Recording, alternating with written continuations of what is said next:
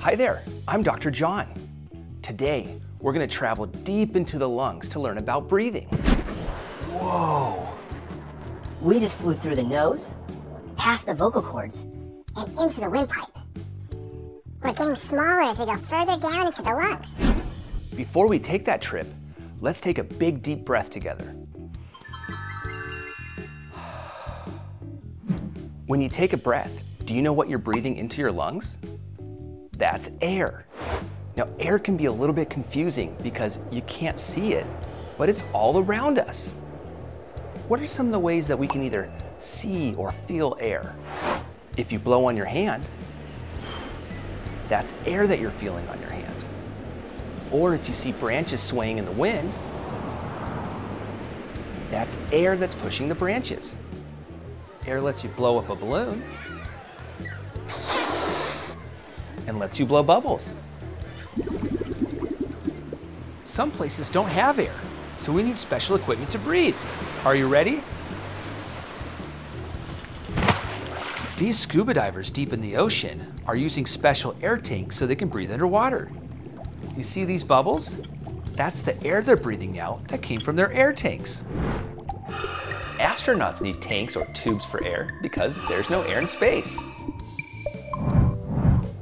Okay, so back here on Earth, we know that air is all around us and we breathe that air.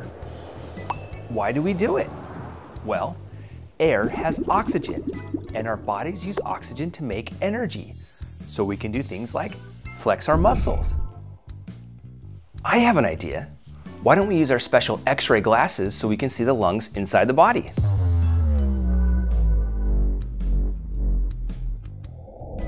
This is what your lungs look like inside the chest. They look kind of like pink balloons or sponges. What's this thing here? Well, that's a muscle called the diaphragm. The diaphragm is a big muscle that controls breathing. When the diaphragm muscle flexes, it squeezes and pulls the lungs down, and that brings air into the body. Once again, we are seeing it as your muscles doing the most important jobs in the body. You should say thank you. Your muscles would say, you're welcome. Thank you. Let's take a closer look at breathing. Air first enters the body through the mouth or the nose. I have an idea. Why don't we take a trip through the airways so we can take a closer look? Are you ready? Here we go.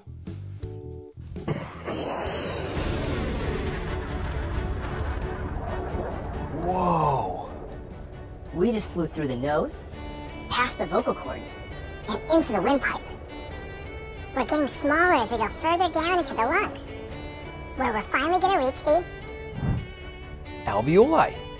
We're here in the alveoli, where the oxygen from the air moves into the body. Now, we passed a lot of cool things along the way. Why don't we rewind and take that trip again, this time a little bit slower. Here we go.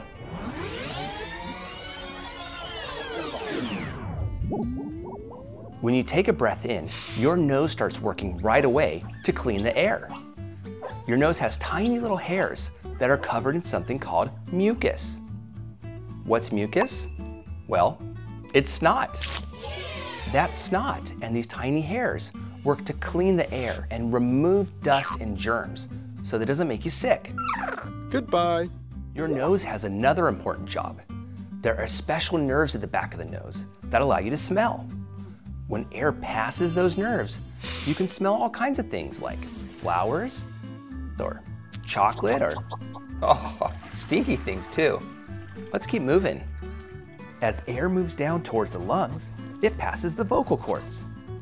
The vocal cords are small but strong elastic bands that open and close when you breathe and vibrate to make sound when we talk and sing. La, la, la, la, la. After the air passes the vocal cords, it keeps going down into the windpipe. Do you know where your windpipe is? Just gently push on the front of your neck. You'll feel a tube that goes up into your mouth or down into your chest. That's your windpipe. As air goes down into the lungs, the windpipe branches or splits into smaller tubes. And these tubes get smaller and smaller the further air goes down. To understand this, think of the shape of a tree. A tree starts as a trunk down in the ground, and as it goes up, it branches until it reaches the leaves. The lungs look kind of similar, but let's first lift up this tree and turn it around. And let's pull the lungs on top. Great. You can see how the shape of the lungs is similar to the shape of a tree. And the alveoli are a lot like the leaves. Isn't it interesting that the leaves on a tree make oxygen so that our lungs and body can use that oxygen? At the bottom of the lungs, the blood vessels meet up with the alveoli. Oxygen moves from the air in the lungs to the red blood cells. And then the red blood cells return to the heart to get pumped all around the body. Here we go.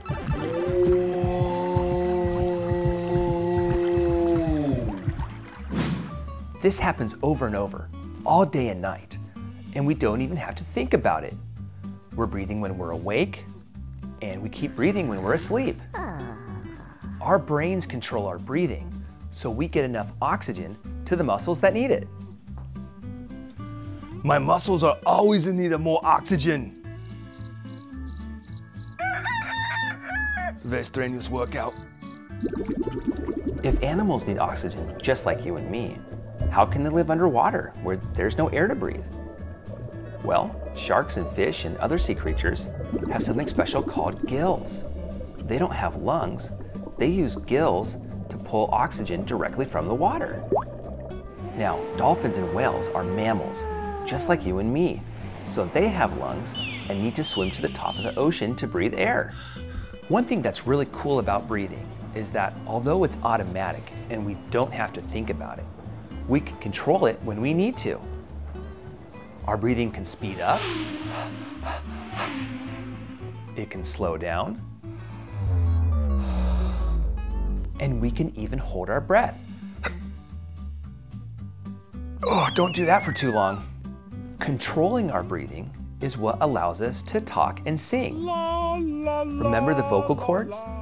When we breathe out, air passes the vocal cords, and we can control that to make words or sound.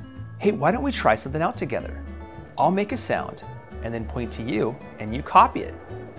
Ready?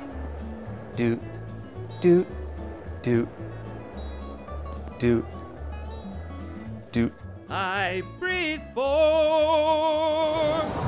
you. I breathe for you. I breathe for you. I breathe for you. Whoa, whoa, whoa, whoa. Breathe in and out. Let's take it slow. Take it slow. It's how we keep our lungs on the go. Bringing air through the mouth or nose. Down to the windpipe. It's gonna flow. Flex the diaphragm. The chest will rise. Air is flowing right before your eyes. It travels down through the bronchial trees. Controlled by alveoli with such ease.